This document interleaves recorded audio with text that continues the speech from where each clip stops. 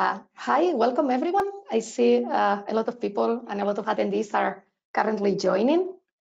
So welcome all. Let's give 1 or 2 minutes, 1 minute for everyone to finish joining the session.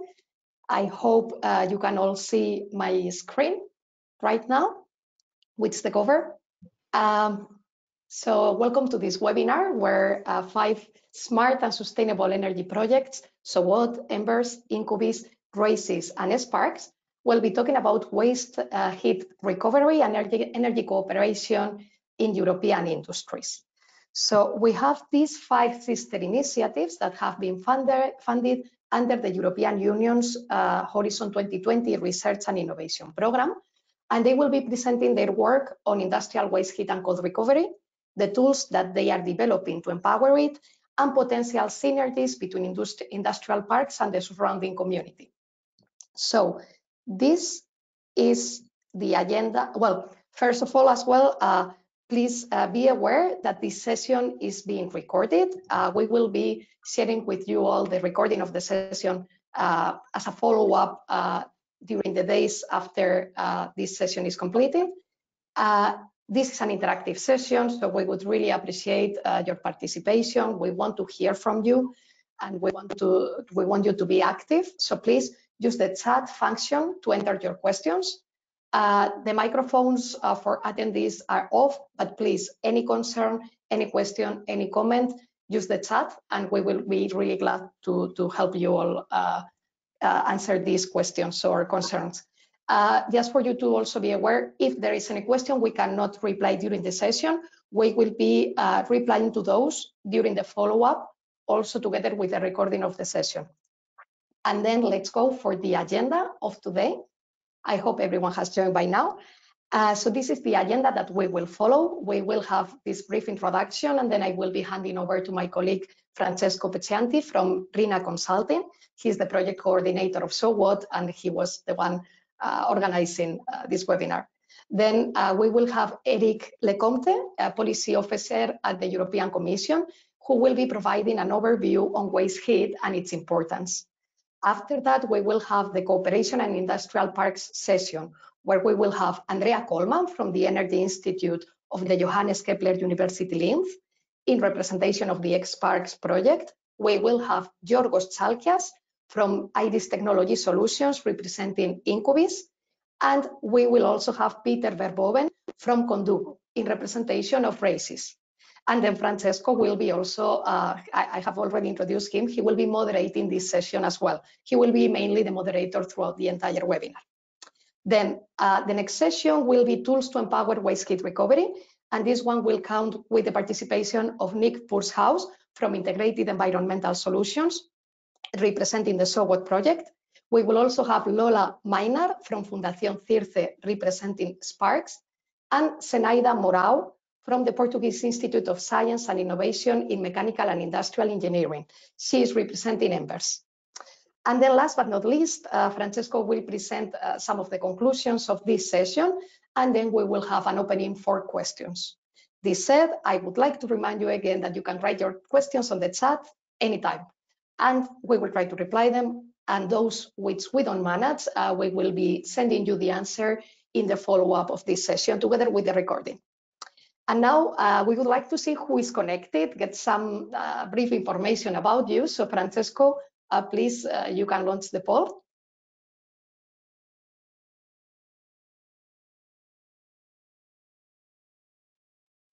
So we would like to know which kind of organization are you coming from. You may come from the industry, you may be part of a public body, you may be an ESCO or a consulting company, you may be from a research institution, or maybe you are not any of this. You may be a student or just from some other type of stakeholder. In this case, please click Other.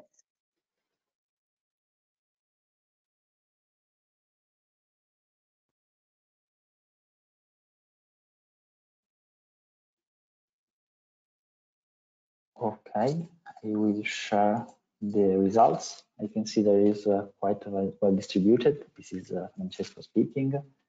I can see good amount of researchers probably, and all the other categories were represented. I'm glad of it.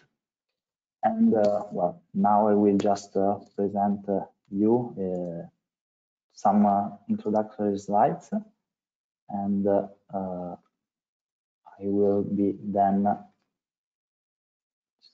going to share my screen. Okay, you should be able to see it. I would ask the other presenter just to close their camera to improve our connection. So today we are going to, as Anna presented, there are 5 projects represented today. All of them are H2020 funded projects, and all of us, we are tackling the challenges of waste heat and energy cooperation. Then we are glad that Eric Lecomte from the European Commission is here as a big part of all these projects to present why we are doing this, and also the challenges and some overview of the next years from the European Commission perspective.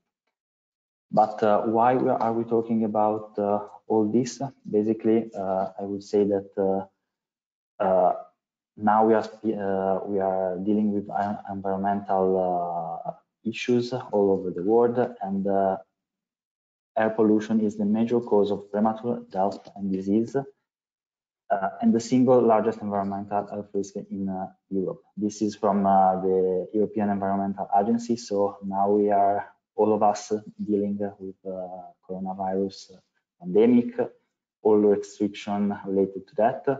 But the air pollution is quite a big problem for all of us.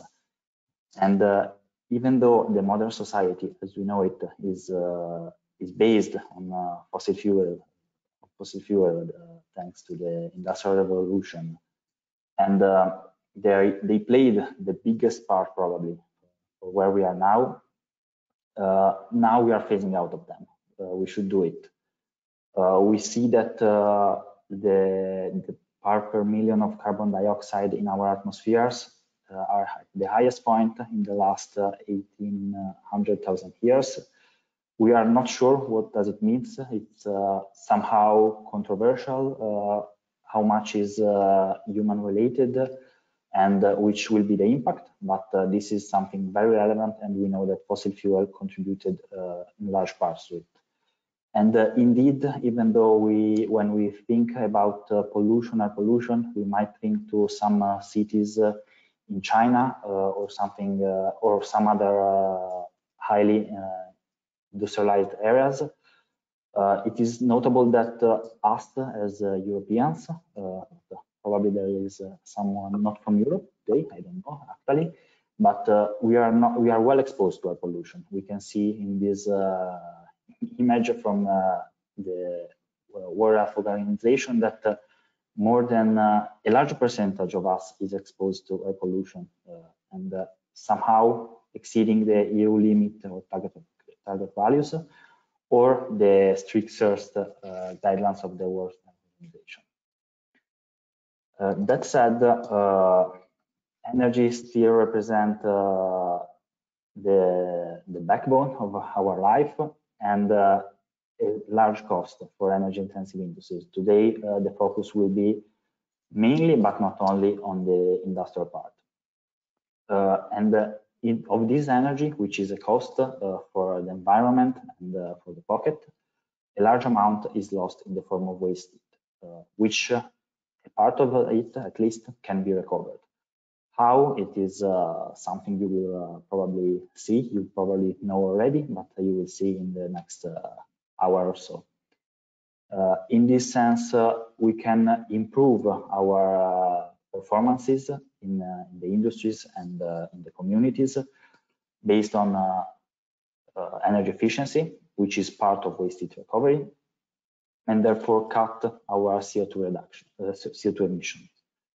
And in this sense, not less important, what we can also obtain is to increase our competitiveness in this moment, which is quite difficult for the industry around the world. That said, I hope you will find this webinar interesting. You will see that these projects are someone already started from a while, some other just started, and we are working on collaborating, and we hope that you will find everything interesting. Now I am heading over to Eric Lacomte. He is a policy officer for the European Commission, and he is in charge of several files from industrial energy efficiency and transition to carbon neutrality over the top. So Eric, thank you very much for joining us today, and the floor is yours. You should be able to share your screen. Okay, good morning, everyone. So I will share my screen, and well, can you see the presentation appearing? Yes, I do. Yes. Okay. All right. So it's a pleasure for me to talk a bit to you about the energy policies, and in particular, to which extent they have an impact on waste heat recovery, or maybe better said, how waste heat recovery can contribute to the EU energy policies. And so you certainly have heard about the higher ambition that was announced recently to at medium term, so by 2030, to reduce the greenhouse gas emissions by 55%. And yeah, maybe I have to.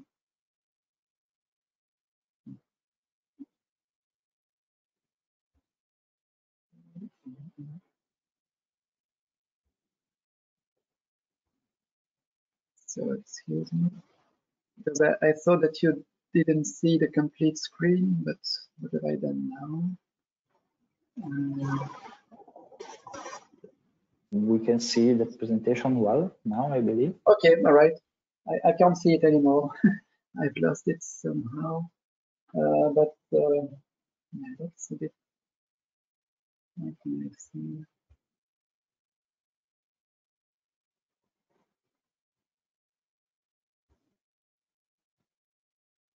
We are seeing the 2030 climate target plan slide now.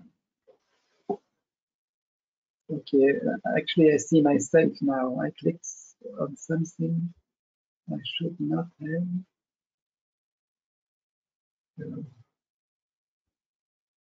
Oh yeah, okay, all right. So Eric, we are not seeing it currently. Can you see the screen now? No, we only see you. Oh, that's okay. Because now I can see my screen, but you don't.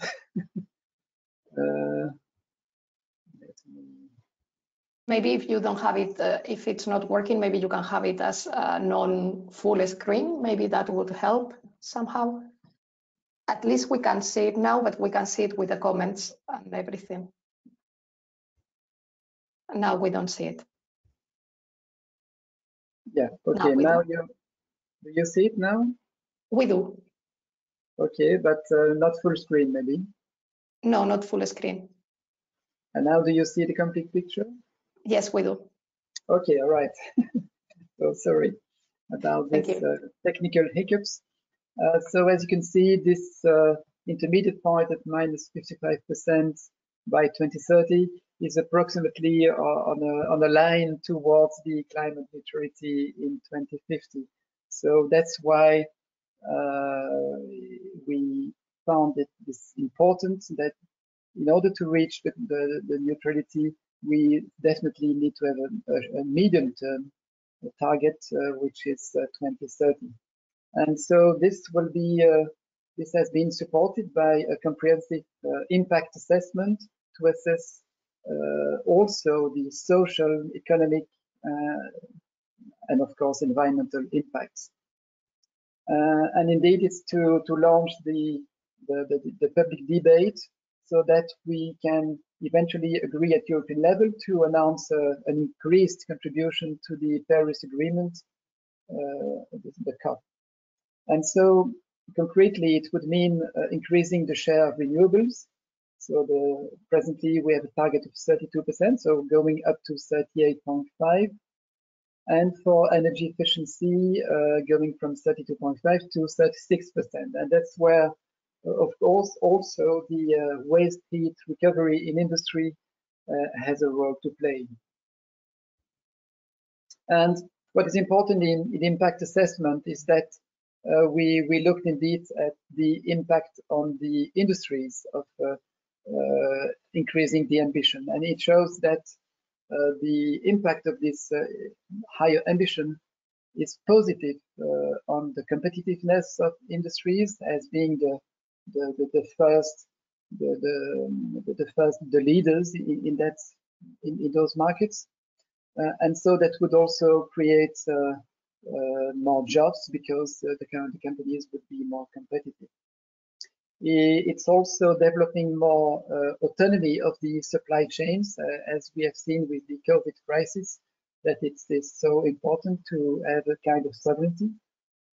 And so it will be by incentives for demand for renewable energy, for more electrification. So it means also that the production of heat, including in industry, will be more based on electrification, direct electrification, or indirectly through renewable and low carbon fuels, such as, of course, also hydrogen. And so this is important for you that you have to develop waste heat recovery techniques for industries that will change dramatically in the following decades, so to be kept in mind. And also what I wanted to share is that together with the State of the Energy Union, so in October, was published a competitiveness progress report and supported also by an analysis of the clean energy transition technologies and innovations. So again, with this context of COVID and the recovery, it's not only to look at how the clean technologies can contribute to fight the climate change, but also to look at the competitiveness of the companies and also look at the markets. And you have the link down there to access that document. And indeed, it looked not only at technologies. You see the first column, not only those indicators, but also indicators about the strengths of the value chain in Europe.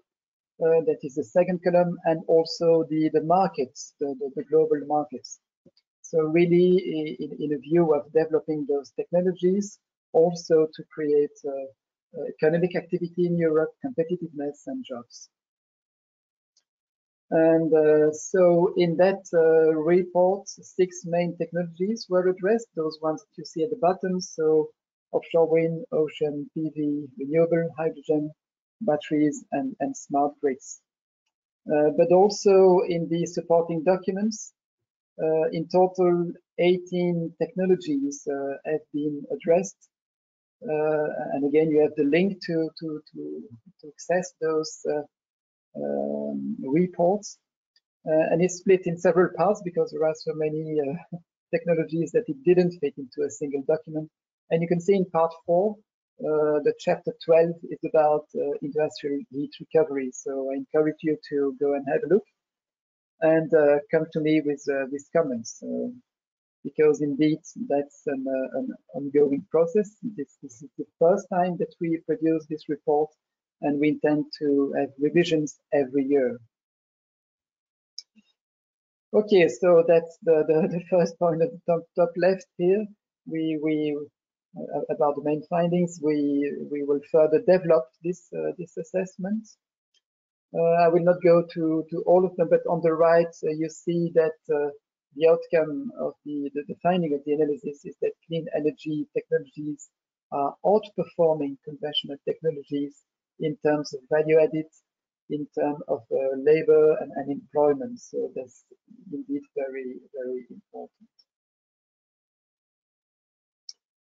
And then I wanted to also, well, this of course you certainly know that under Horizon 2020 there was a topic that's closed recently, so in September this year, about industrial waste heat recovery, but then conversion to power with either organic Rankine cycle or supercritical CO2 technologies.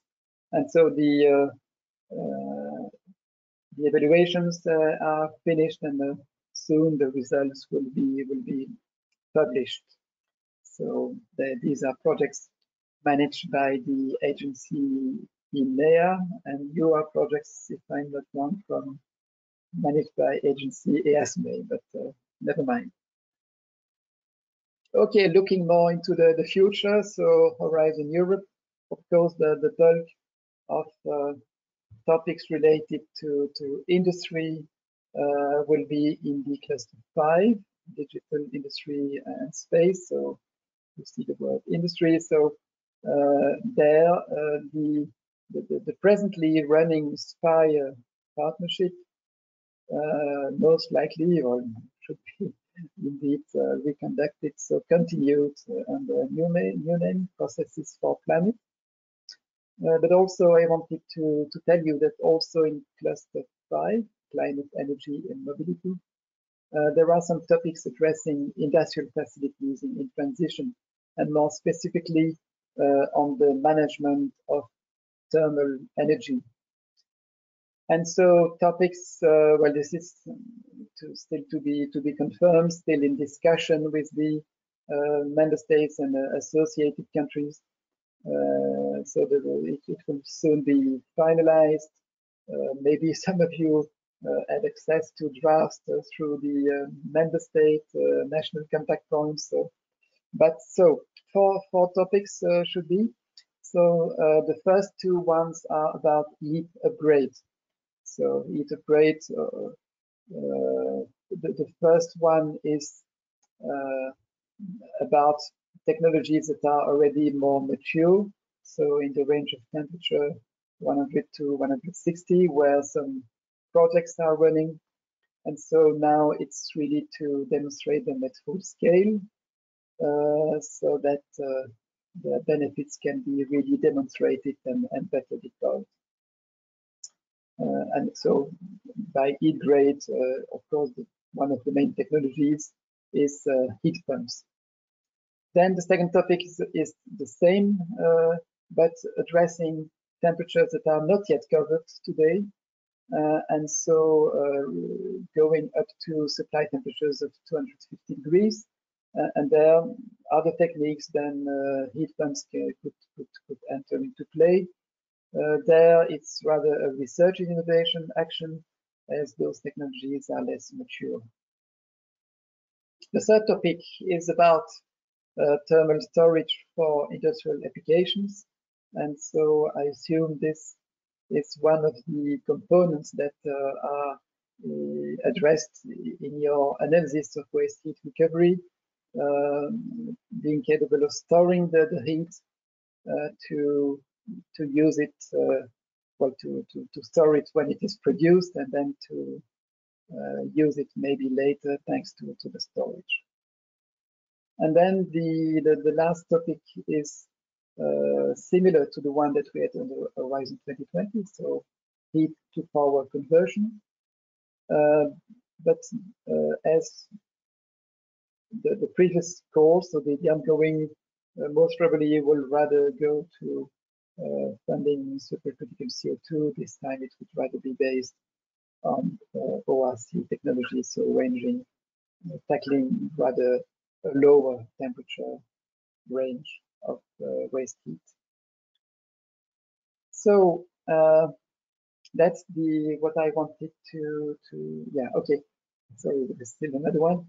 So and all of this contributes to one of the biggest chunks of the energy strategy, which is energy system integration, where indeed we look towards, we have 6 priorities. The first one is to go for a more circular energy system. with energy efficiency first principle. So that's really where the waste heat recovery comes into play. Circular in that the heat can be recovered within the plant itself. That's always the easiest, but also in industrial clusters to nearby plants or even to local communities for heating buildings in the communities. The second priority is accelerating electrification of energy demand. So it will mean that also the heat will be produced definitely not only in the building sector but also in industry. So again, an impact for you. Promoting renewable and low carbon fuels, including hydrogen. That again will reshape industry, energy and feedstocks. And fourth point, making energy markets fit for that. And this certainly is something that resonates for you if you address the business models. This really fits into the energy markets. Fifth point, integrated energy infrastructure, because of course to make all of this work together, we have to interconnect the various energy vector grids and better also interconnect the various geographical regions in Europe so that we really generate the energy where it's the best place to do it. And then we either transform it, for instance, to hydrogen, then transport it to the point of use. So this is really an integrated infrastructure in which, of course, the digitization, and that's the sixth point, will have a good contributing function. Yes, and yeah, that's it. So thank you very much for your attention.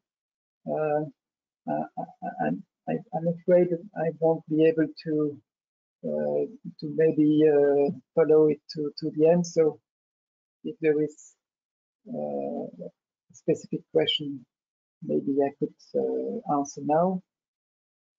But it's really up to you, the organizers of the okay. workshop. Thank you very much, Eric. And now it will be Andrea Coleman from the Energy Institute of Linz presenting.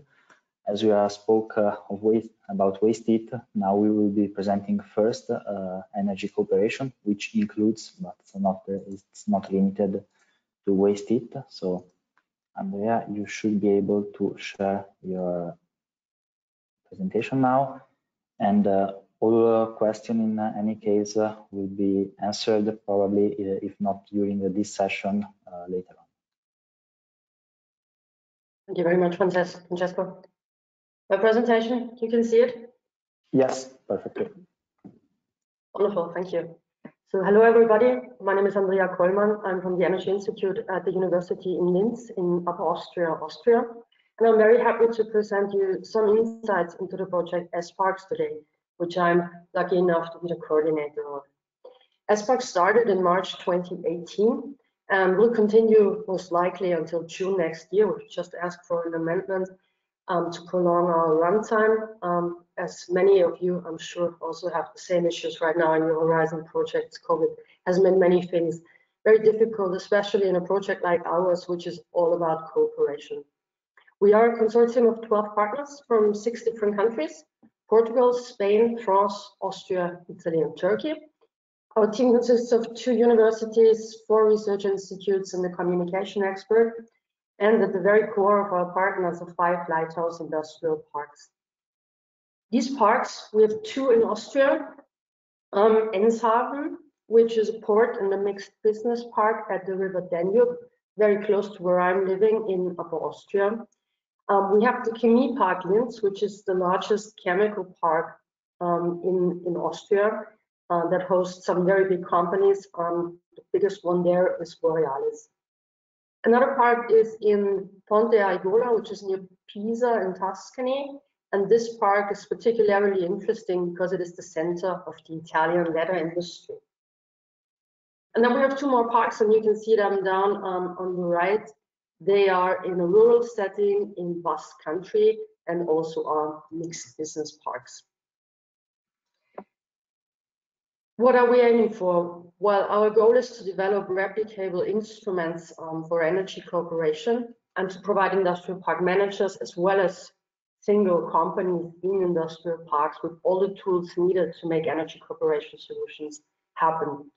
Our work covers everything from the development of business models to the design of templates for contracts. We are currently working on policy briefs about national, legal and regulatory frameworks, specifically for Spain, Austria and Italy. Francesco, who's our moderator today, is in charge of these activities, and we will be starting to disseminate them later this year. In addition to what we did with energy cooperation, we developed an online platform that my colleague Lola will talk about later today. So let me give you a brief overview of how we approach the topic of energy cooperation. The first thing was to identify potential solutions for industrial park. And we were quite successful in that and identified 41 of them, which we then clustered into 5 different categories. So we cover solutions that are managerial actions, we cover contractual instruments. We also, of course, look at physical installations, the installation of new monitoring, new ICT infrastructures and technologies. And a big part of the solutions that we've been looking at also deal with logistics and mobility solutions in the park. Pretty much all of the solutions that we've looked at could also be doable by a single company alone. What is interesting for us, and what was also the focus of our analysis, is how the cooperative implementation could make them more efficient and lead to win-win situations for all the partners involved in such an energy cooperative solution. What we did then in the next step was to match all of these solutions with possible barriers. We knew from the beginning that there must be many different reasons why there aren't more energy cooperation projects ongoing in industrial parks.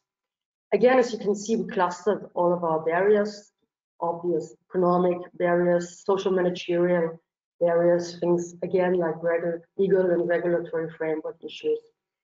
We touched upon technical and engineering related barriers, and finally a big topic in all of our projects and in all of our parks is the question of information provision and the sharing of data between companies that might be in a competitive situation with each other, and how we can overcome such a barrier when it comes to implementing a solution.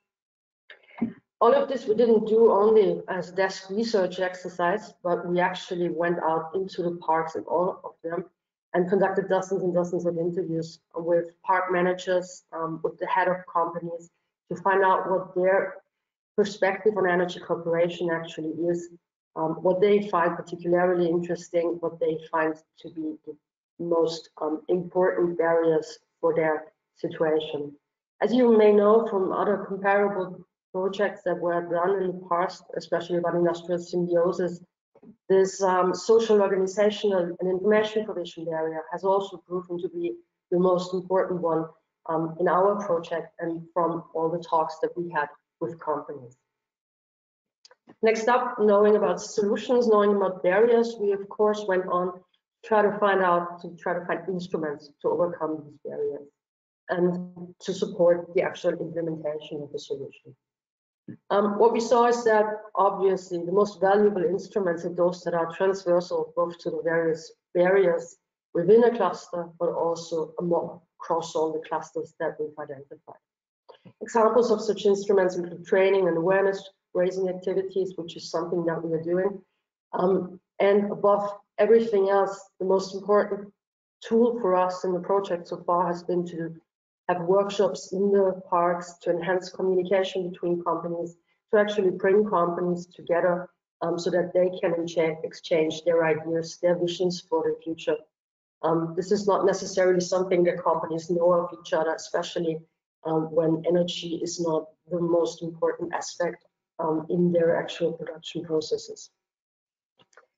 Another important aspect that I would like to mention today, because I know that this is something that pretty much all industrial projects deal with, and these are key performance indicators. We also found that in addition to being able to quantify solutions from an economic point of view, from an energetic point of view, KPIs can be a very valuable tool in an ex-ante situation for a company or part thinking about implementing energy cooperation solutions. And especially to have a tool that allows them to compare different options from a number of different perspectives. And we came up with 6 different types of indicators, organizational ones, financial ones, but also environmental ones. When you look at our latest deliverable, for example, we also did LCA analysis for many of the solutions that we've looked at. Finally, and this is just one more slide, Francesco, then I'm done. This is where we are right now. Actual feasibility studies in the 5 parks that we are looking at. We've just published a deliverable that gives you an overview of these feasibility studies. And as you can see, we took a deep dive into very different solutions, from installing small hydropower plants to joint charging stations. Thank you all very much. And as I said at the beginning, you will learn more about S-PARCS and the tools that we've developed a bit later on. Thank you, Francesco. Thank you very much, Andrea. And thank you. Now it will be the turn of Yorgos to present. He's an innovation program manager at the IRIS Technology Solution, and he will be present INCUBIS project. So please, Yorgos. Good morning, everyone. I don't know if you can see my screen already. Yes, we do. Thank you very much. So excellent. So good morning. Today I will be speaking to you about INCUBIS project, as you can see in your monitors, hopefully. So very quickly, to give you an introduction, as you can see from the title, INCUBIS is concerned with industrial symbiosis, utilization for maximizing waste heat cold efficiencies in industrial parks and industrial districts. We are a project that started last May, and we will be operational for 3 years with a budget of approximately 2 million, to give you an idea of the size of the project. We have a consortium of 8 partners, 6 of which are SMEs, 1 of which is a large company, and 1 a university. And we operate over 6 different European countries. I will not waste more time on this part. I just want to introduce very quickly our main, the background of the project, the main concepts involved. So INCUBIS is focused on energy symbiosis. So what could that be in very simple terms? And you had a small reference to that in the previous presentation from S-PARCS project. Energy symbiosis refers to the exploitation of energy efficiency opportunities found across industries and sectors. So we're looking basically at heat recovery and in general waste energy exploitation between different industries and between different sites, not within the same site. Now, energy symbiosis has been around for quite a while now. It's not a new thing, but it has some barriers that prevent it from reaching its full potential. The main barriers, there is a very long list of barriers and problems, but I want to just mention here the main things. It's mostly an issue of risk management and of risk, which is concentrated mainly in the project development phase. So we have a very high risk in developing energy symbiosis projects. And also we have very low risk tolerance from the stakeholder that would invest in these projects, in the project development activities, I mean. And finally, these stakeholders also lack the skills or the capacities or the resources to conduct properly risk management. As a result, we have projects that are often stuck at the project development phase and are never delivered. The solution is known and it is quite successful. So the solution is the existence of an intermediary organization called facilitator often, who has the structure and the capacity to overcome these problems and deliver the projects. So what is the goal or the vision of INCUBIS is that we have to somehow increase the number of organizations that can actually systematically develop and deliver energy symbiosis projects. And therefore, what we do is we follow the incubator model, whereby we're not incubating any type of business, but specifically we are aiming at organizations that can be facilitators.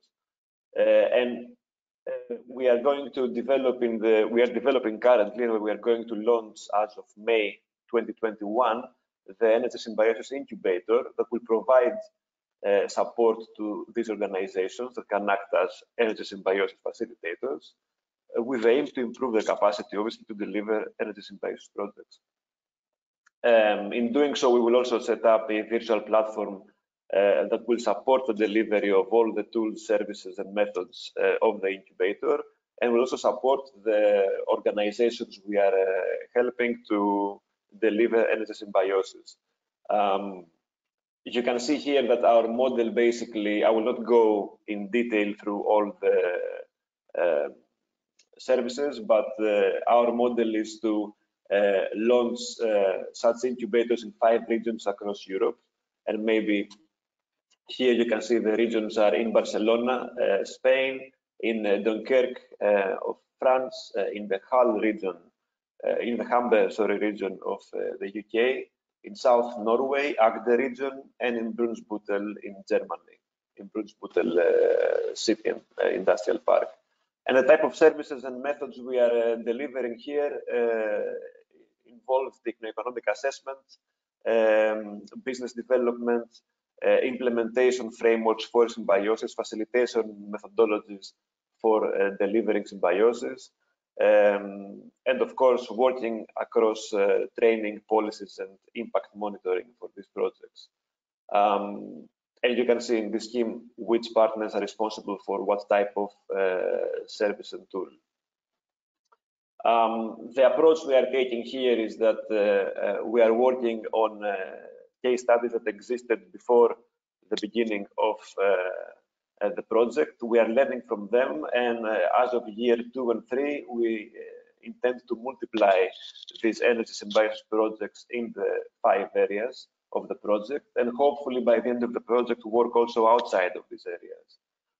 And what we are doing is that for each energy symbiosis project, we are providing support across the life cycle of energy symbiosis, which is, I think, the typical life cycle of an energy project involving a preliminary assessment, opportunity identification, feasibility study, and finally delivery and implementation. Very quickly, I want to say that the target audience here, so basically who can be the facilitator? It's a big variety of organizations. They can be private organizations like, for example, energy service companies or district heating operators. They can be cluster managers or industry associations. They can be also chambers of industry and local governments. So we are aiming at all these organizations as possible clients, let's say, of our service. And we have also, I don't want to go in detail here, a number of impacts that we are estimating we will achieve, both in terms of primary energy savings triggered by the project, but also in terms of investment in millions of euros, as well as how many businesses and parks we will work with to deliver those services. And I think this is from my side. I don't want to stay for too long. You can contact myself and Emil Lezak for more information, or you can find us in our website, LinkedIn, and Twitter accounts. Thank you very much. Thank you very much, Giorgos. And all this information will be shared with the audience after this webinar. Now I'm giving the floor to Peter Verboden. He is the co-founder of Condugo, and he has a wide experience in the energy sector in Europe. And he was the founder of the National Energy Cluster Flux 50 in Belgium. Peter, yes, we can see your screen. The first slide. Perfect. Thank you very much. Maybe Peter, you can turn on the camera. because we cannot see you. Great. We can see you now, but we cannot hear you yet. So please check if your microphone is unmuted.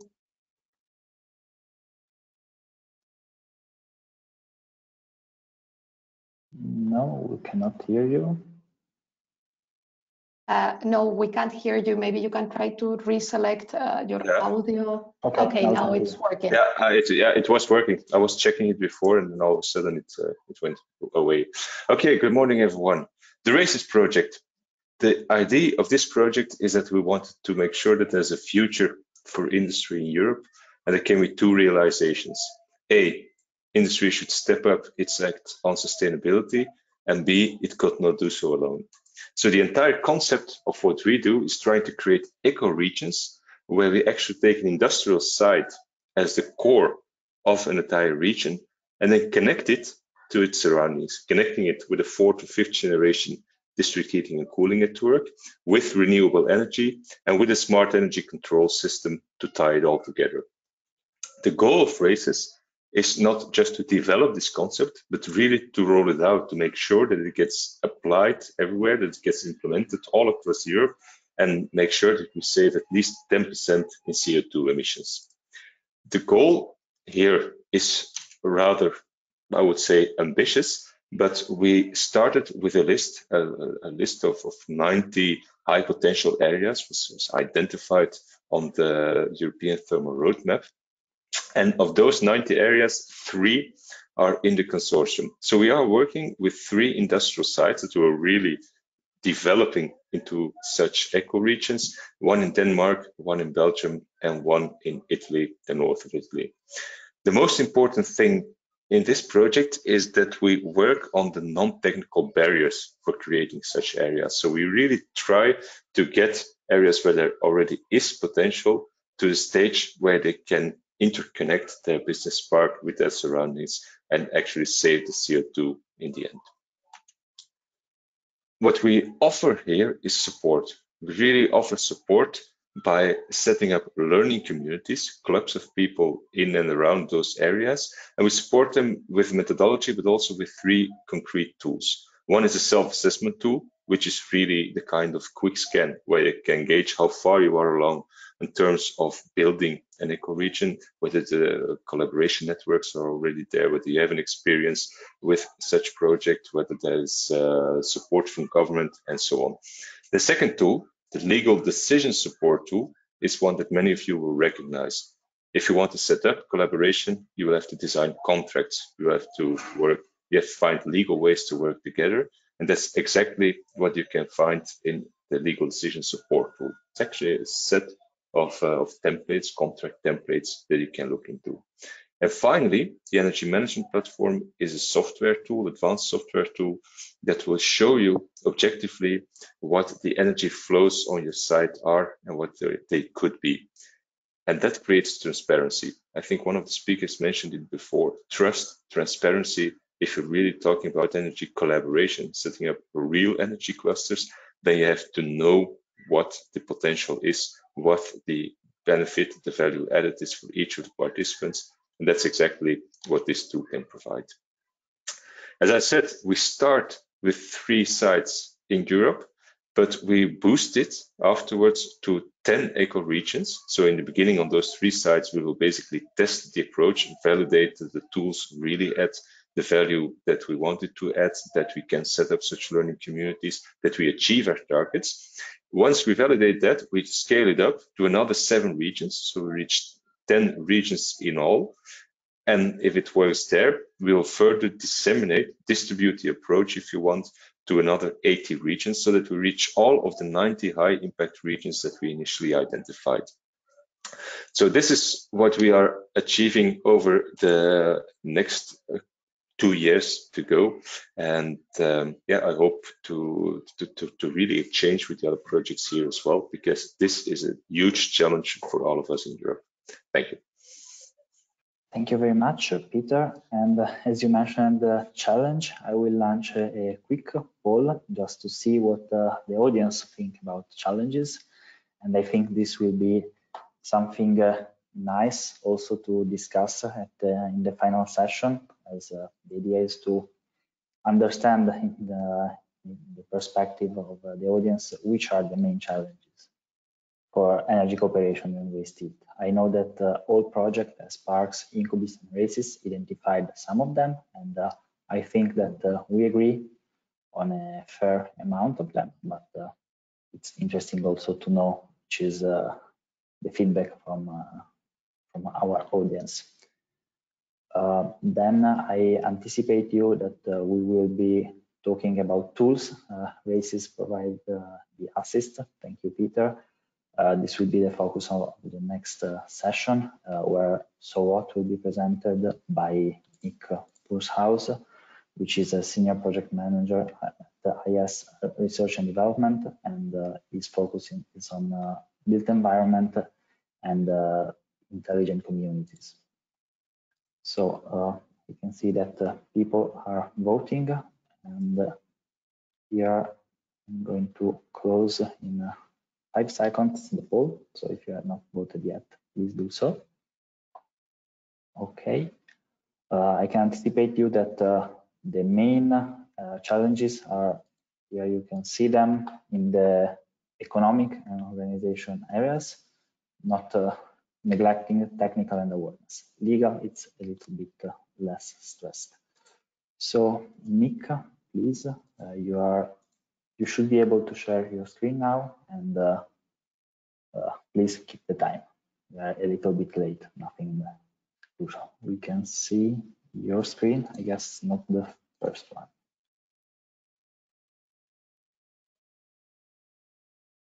We cannot hear you, Nick. No? Okay. Okay. Can you hear me now? Yes, but we don't see the screen or your camera. Now we see the screen. That's great. Okay. Okay, and can you just see one slide full screen? No, we don't. We see it in presenters mode now. Yes. If you can switch now. Better now? We are seeing it, but not full screen. It's in presenters mode, I think, and we cannot see your webcam.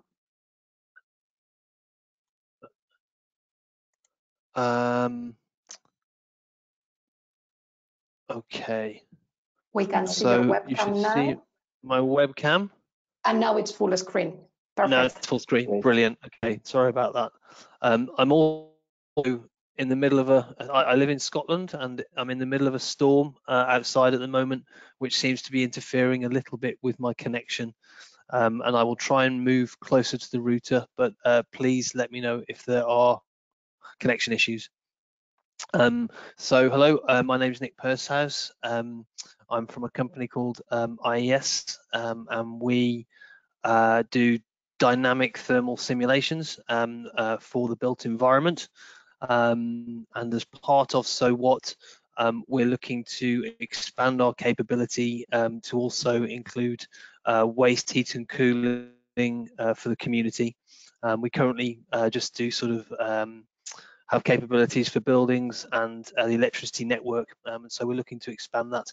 The main objective of SOWOT is to develop and demonstrate a market-ready integrated software, and I emphasize market-ready. This is not just going to be sort of a prototype at the end of the project. We are hoping to launch this at the end of the project into the actual market as a commercial software. And the idea is that you'll be able to select and simulate and compare different waste heat and waste cooling technologies, either just at an industry level, but also to understand how that waste heat and cooling can be used within the wider community, and how you can balance the local forecasted demand and supply, and also how you can integrate sort of the waste heat and cooling with any renewable energy that you may have in the wider community. So we started about 18 months ago. So this month we're about halfway through the project, and that is wrong there. It's actually, sorry, yes, it ends in May 22. So I'll just go to the next slide.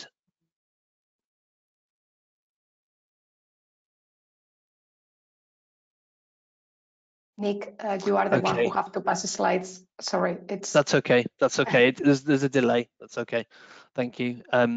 So the timeline for the project, as I said, is sort of over the next couple of years, and we've currently halfway through the project, and we have done industrial site assessments already. So we actually have 11 demo sites that we're going to be using the software and testing the software on in this project. We've developed a sort of technology database that contains all of the technical and economic parameters concerning different technologies in waste heat and cooling.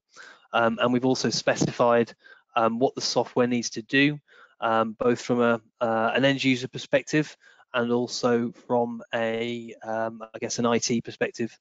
We're halfway through doing some business model analysis and also trying to understand sort of how we can integrate sort of energy performance contracting and also looking at distributed ledger technologies as well into the waste heat and cooling area. Over the next year, we're going to be developing the software and also validating it in all of the different industry and demo cases. And the final part of the project is to do an analysis of the impact and sort of the lessons learned and replicate a lot of the things that we're doing with the demo sites, hopefully across more industries and communities. I'll just talk briefly through some of the functions that the tool will do. There's three broad areas.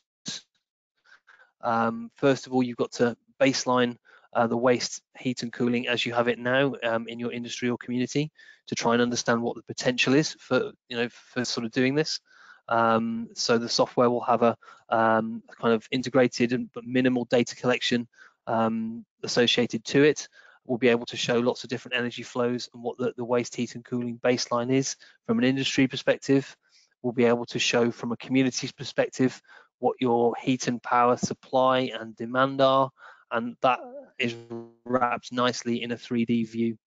Then we also have on the simulation side of things a lot of different technologies, which I'll move on to in a second, to do with waste heat and cooling, and how you can integrate that with renewable energy technology and balancing sort of the forecasted heat and cooling demand and supply.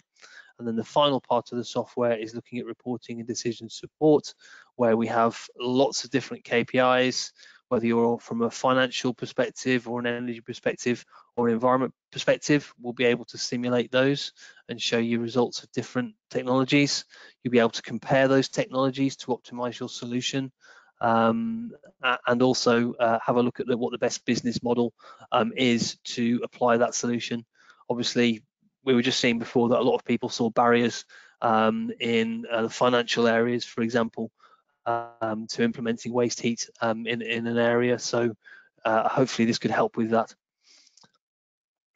This is just an example of the view that we've come up with at the moment and that we've developed within the software already. And this is a Sankey diagram. I appreciate it's quite small, but this is for one of the industries to try and show all of the different energy flows within a factory site, and sort of where the waste heat is, which is in the sort of towards the top right hand corner of this image in red. That's sort of where waste heat, the amount of and quality of waste heat is shown there. So to get to that image, we try and get as much data as we can from the particular industry, but if you haven't got all of the data we need, that's okay. We've developed sort of ways to I guess make that easier to get to this final picture, and that's quite a good I think sort of tool for industries to see. These are all of the different technologies that we're going to try and simulate within the software. So some of these IES can do already, such as anything to do with sort of boilers or absorption chillers, and we can also do organic Rankine cycle as well at the moment. But a lot of the other areas we still have to develop, and we're doing that with the help of academia as well through the project. We've also come up with a methodology already that will guide the user as to which technologies will best suit their industry, or from a community perspective, how they want to kind of look at waste heat supply and demand at a community level. So I'm not going to talk through all of these, but we have developed quite a nice methodology and scenarios that people can select and simulate. And then finally, thank you, I'm near the end, I've got one more slide. And then finally, at the end of this, these are just examples of how a user might view the results. We've also got 11 demo sites, as I said before, across a number of different countries and different industry sectors. So we're covering quite a few bases here.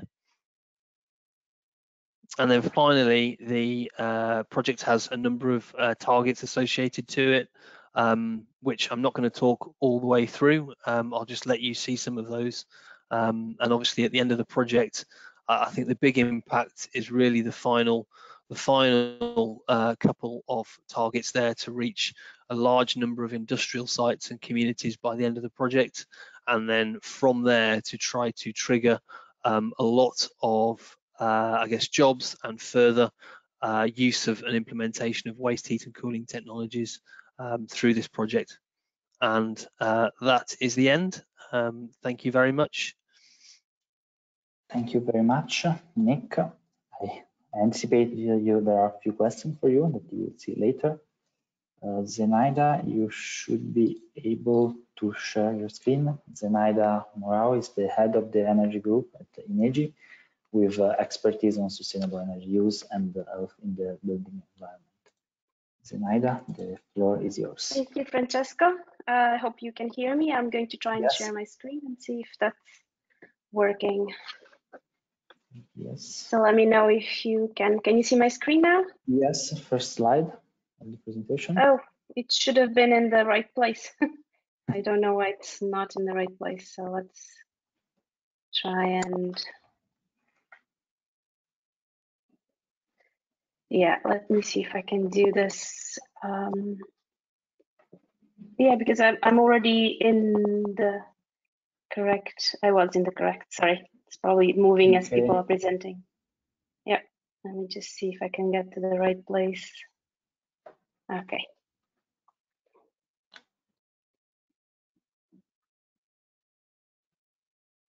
Sorry, it's taking a little bit.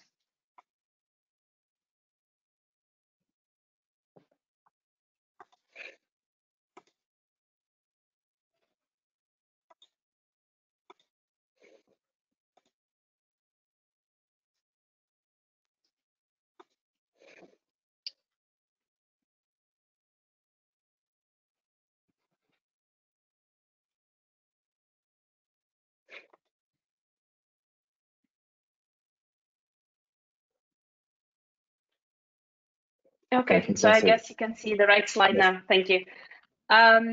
So Embers was a project that was actually funded at the same time, or it was within the same call as the SOAT project. So we had basically the same type of requirements, let's say, in terms of what the project should do. In the case of Embers, so it is a project with 16 partners, and we have 7 case studies of implementation. Some of them are similar to the type of case studies that SOAT also has. We are also applying for a 3-year project, and we have a mix of partners from different backgrounds. So we have industries, research institutions. We also have a couple of institutions that are either sort of making the connection between the private and the public sector, namely related with energy agencies. We also have, as I said, companies, research institutions, and so this intermediate profile between the private and the public sector. Our main goals in terms of the development, so we the main goal behind the project is to develop a modeling platform which would identify the feasible solutions for energy, so for excess thermal energy recovery and use, and especially focused on industries, but it can be actually used by other types of users, and we'll see that a little bit in terms of the use cases that we are implementing this tool into. And the idea is to simulate different alternative scenarios for that recovery and use, and also to look at the business side. So what are the advantages, and how is actually that heat that is recovered and also valorized. And the idea is that it should be able to be independently used by a wide variety of industries and other types of stakeholders and users, and in different EU geographies. So I guess we'll have to, okay. So in terms of more specific objectives, the idea is that using the data that's provided by the users of the platform, and this is namely for the industries, but as I said, any other user with access to thermal energy would also be able to use the platform. The idea is to, so we have fourfold objectives. So one is to identify who are the relevant users of that access heat within a given geographical area. We'll also be looking into characterizing the type of heat that's available, heat or cold. So it could be any sort of thermal excess thermal flow, and matching the quality of that excess thermal flow with potential demand at that same quality. The idea is to explore different routes. So if we look here in terms of the implementation, so the idea is to explore different scenarios, which is something that the other projects are also looking into. So it could be the internal reuse of that heat or cold, but it could also be used within other industries, and this would be the scenario where we have the industrial symbiosis. So looking at for example, industrial park. It could be also to use within buildings, so if anything from commercial to residential or to a combination of those two. And it could also be thought of as being used, for example, in agriculture for greenhouses, which is something, for example, that happens quite a bit. That could happen in some places that have quite a bit of an integrated production of food within their urban environment, for example, as I was just thinking of one example, which is the Netherlands. And the idea is to also, in addition to this assessment of the technological side and for the cost side, also to assess the business models that make all of this feasible, and to look also at some policy instruments that could be used to overcome some barriers to the implementation, which have already been mentioned here also by other projects. So how do we do this? As I said, there is one first step, which is the assessment of the actual quality of let's say, of these industrial flows that's available. And once that's done, so once that assessment is done and the platform will help industries do this, then we have four different types of analysis that are actually integrated within the platform, which allow to look for ways basically reusing that heat. And if we are heat or cold, if we are looking into reusing those streams outside of the plant, of the industrial plant, we have to look, of course, for potential matches within a given geographical distance. So we have a GIS module that looks for the lowest cost path to do that. We then have a techno-economic module, which basically looks into something similar to what SOAT is looking into as well. So looking at this a portfolio of different technologies and different ways of linking basically the sources of the thermal energy and the users of and the sinks of this thermal energy. So ways of connecting them and the types of technologies that might need to be deployed to do that. Then we also have a market component that looks into ways of, and this comes from the side of the valorization of this heat or cold stream. So how can we look into pricing options and what sorts of markets would enable this exchange to occur? And finally, on top of all of this is, of course, the business model side, which will do different types of analysis, so financial and environmental and risk analysis. And this the tool is something that can be used in a collaborative mode. So we could have different stakeholders basically adding their own different stakeholders using the same system, but basically adding some potential requirements or constraints from their side, and then running collaborative simulations in order to see what would be the best model to work for that particular system. And just lastly, I just wanted to mention briefly, as I said, we have the idea here is to cover in a way the whole value chain that would be involved in basically the recovery and reuse and the valorization of these excess thermal energy streams. And so we have industry-focused case studies, which were initially the main users of the platform. Then we have the network-focused case studies, because of course, if we're connecting users and so basically the excess heat producers and the users of that excess thermal energy, and if they're not within the, let's say, within a industrial park or within the same industry, then what we want to do is connect them through networks. And so we have the network focused case study where we have actually some companies in Portugal and in Sweden that are network operators working with us. And also we have in the last type of user, which it's sort of this last chain in the value chain. So we have the super users, which would be more institutions from the policy side and also from the auditing side, who have a lot of information available that could potentially be used in order to identify synergies of heat producers and heat users within a given area. And we also have one case study where we'll be focusing specifically on looking at different types of market structure enablers for the use of excess thermal energy. And these are some of the goals that we have within each one of the case studies. And as you see, there are different routes that we are exploring in terms of the industry, but also different possibilities with the network focused case studies, and of course these the different typologies of then types of stakeholders that could be involved within the case studies. And that's it from my side. Thank you. Thank you very much, Zenaida. And now I will hand over to Lola from Fundación Circe. She is a project manager and researcher focused on energy characterization and environmental performances. I can see your screen. Thank you very much, Lola. And we are concluding this session from what we started the S-PARCS project. Please. Hello, my name is Lola. As Francesco said, I'm with my colleagues, together with my colleagues from Circe Foundation. We have been in charge of developing the S-PARCS tools. I want to explain very quick what we have developed within the project. The main aim of the tools is overcoming the non-technological barriers that can be found in the energy cooperation services or solutions between companies and within industrial parks.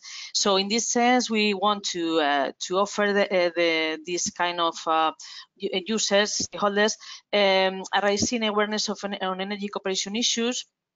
On the other side, we want to connect stakeholders all over Europe, supporting the implementation of energy cooperation solutions and assessing and identifying tailored energy cooperation solutions for an industrial park. How we are going to offer this, I'm going to explain it in the next slide. For this, we have developed, first of all, a free online website. We call it a platform, our community, where first we offer like free open contents. There is no need to register to see what is inside. The first one is a section of energy cooperation for beginners, where we explain a little bit what is energy cooperation, what kind of energy cooperation solutions can be implemented in industrial parks, where the companies collaborate between them, the barriers that can appear when the energy cooperation process starts or even before, and the business solutions that can be done between the in terms of agreement, contracts, etc., between the companies and within the park. Other output we give them is to offer them to show if they have already implemented any energy cooperation solution in a successful way. We offer them to show it through this platform in a section that is called best practices, where here they could gain more visibility for those solutions and also for the parks that have implemented them. After that, I don't know, sorry. Yeah.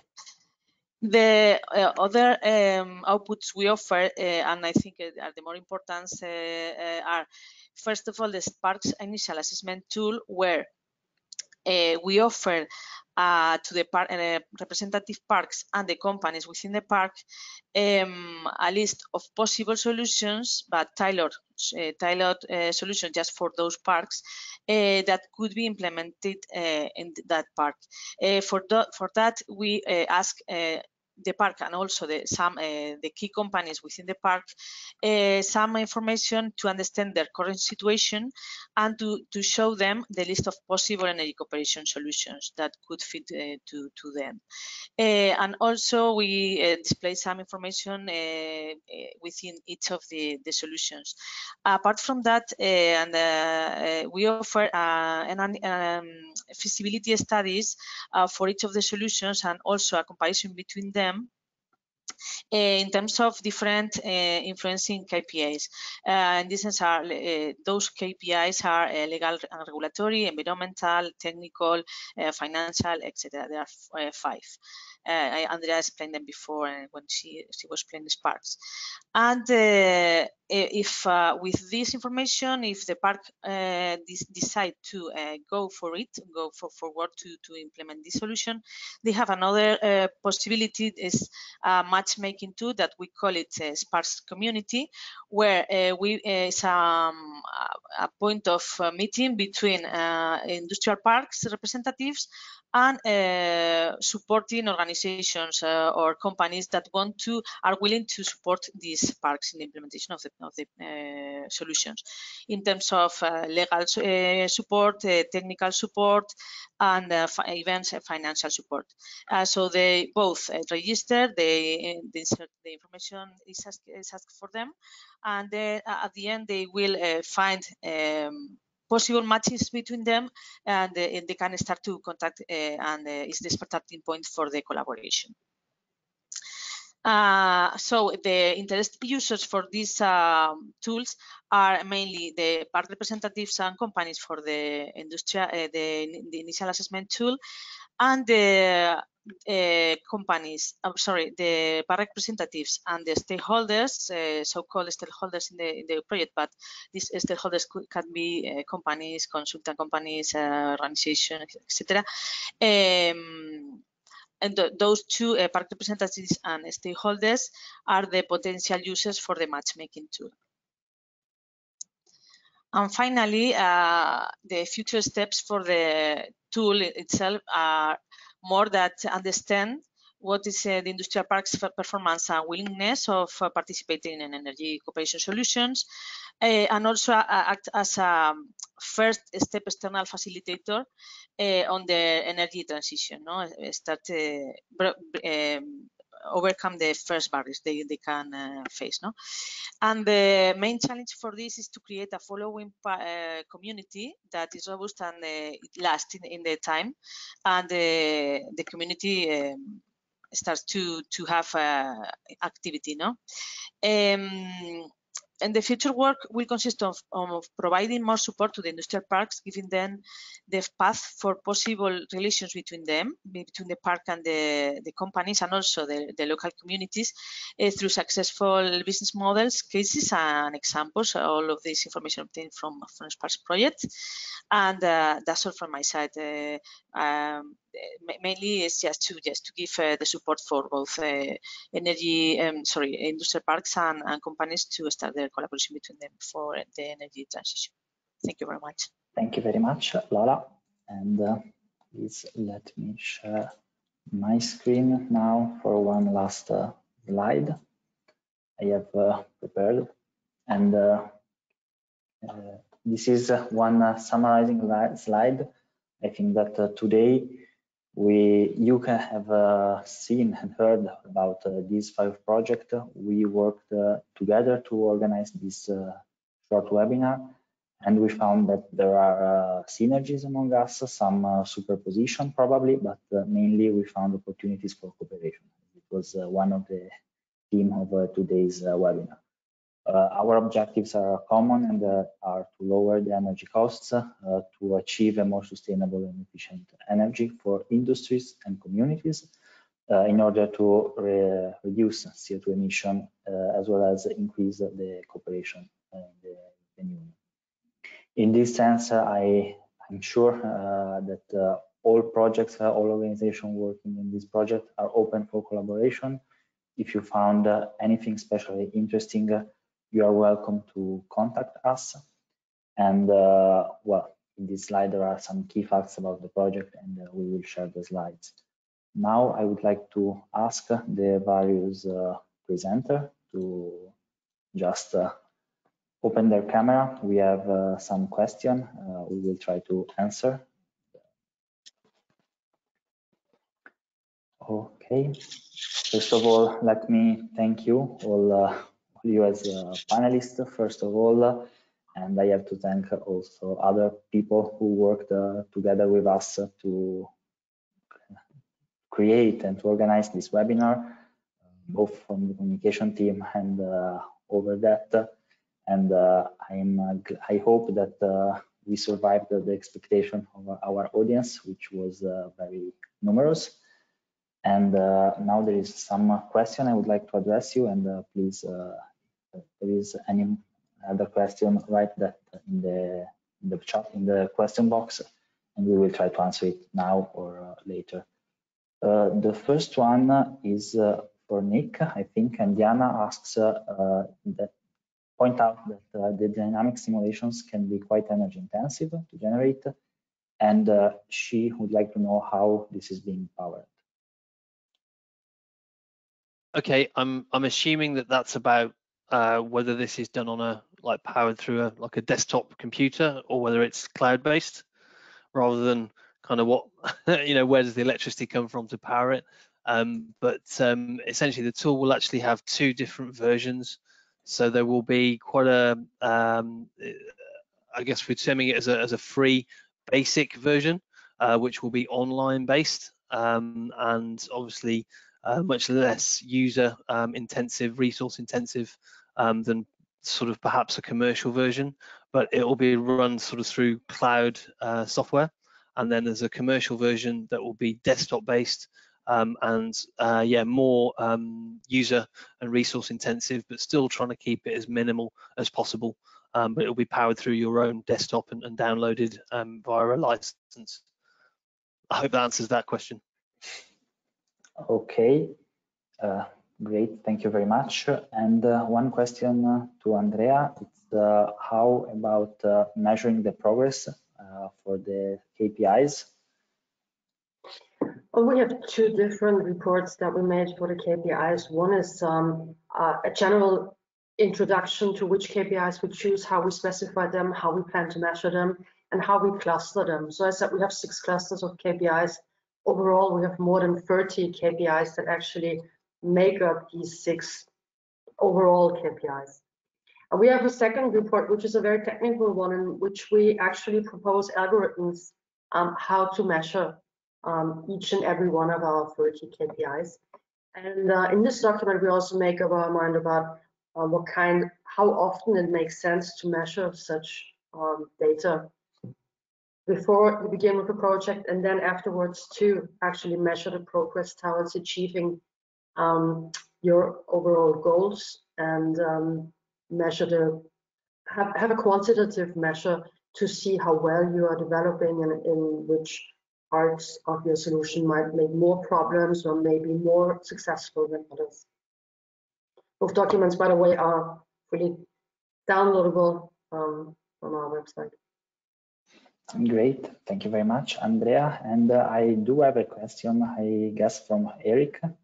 Diana asks, point out that carbon emission has no geographic boundaries, And most countries signed the Paris Agreement and COP26, but delayed everything due to COVID. And she asks if there are lessons learned to achieve the net zero emission. Difficult one for you, Eric.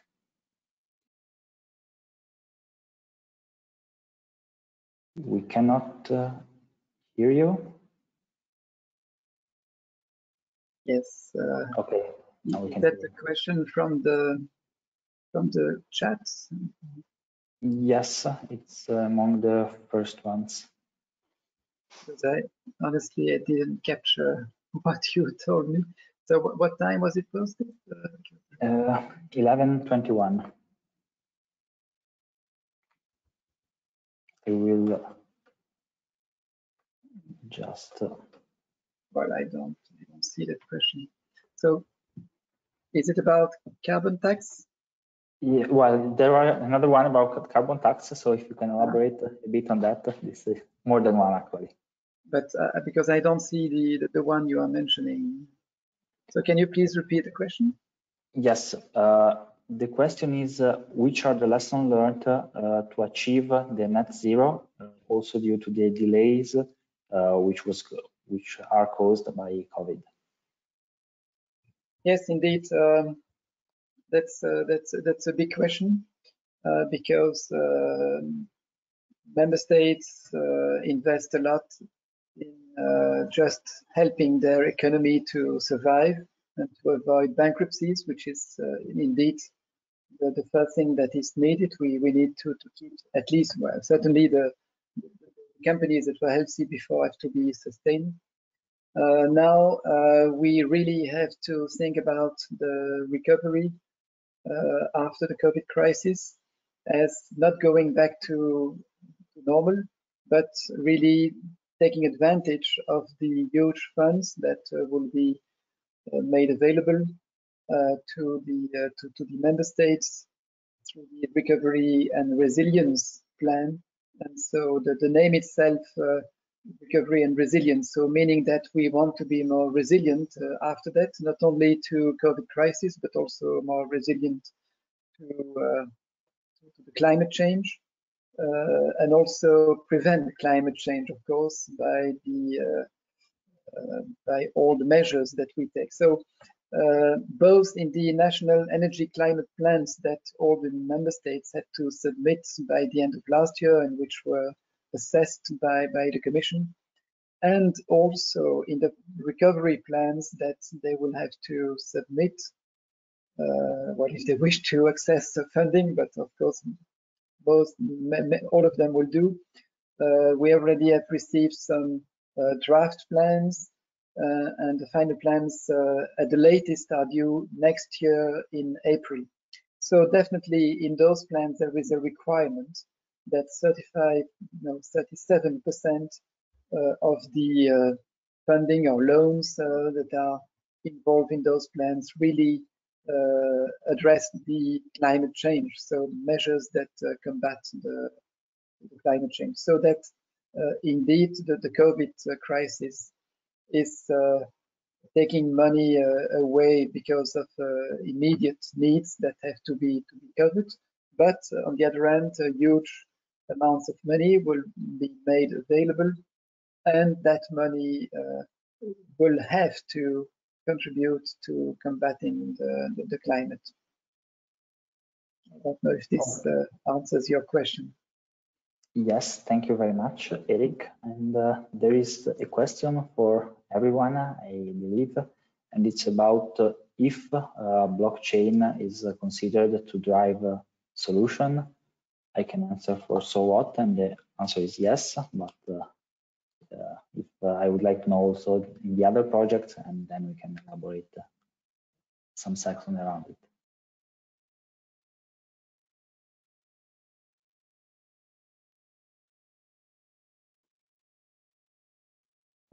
Okay, I guess that might be no. So Nick, if you wish to have a few seconds to elaborate on that, on the blockchain and how it will be used.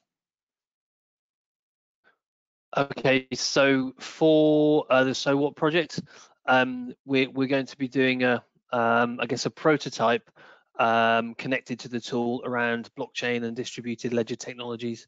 And so that will be trying to understand how we can actually trade energy between an industrial site or using an ESCO, but actually do that sort of in terms of the monetary transaction, how we actually do that through blockchain.